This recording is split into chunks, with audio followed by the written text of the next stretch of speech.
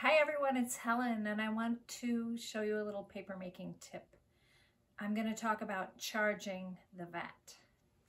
So charging the vat means adding pulp, because every time you make a sheet you remove pulp, and I am not very scientific about it. I do it by feel.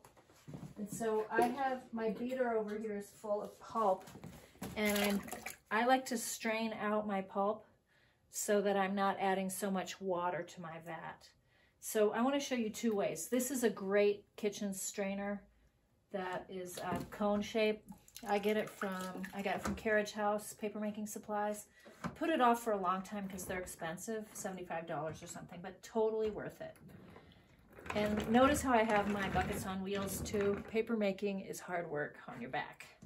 So this is what I used to do. I would put pulp in a bucket, 5-gallon bucket, with a paint strainer. These paint strainers are just a couple dollars.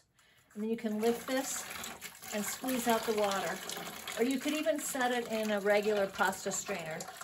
And the holes in most pasta strainers are a little big, so I like lining it because some of my pulps would slip through that.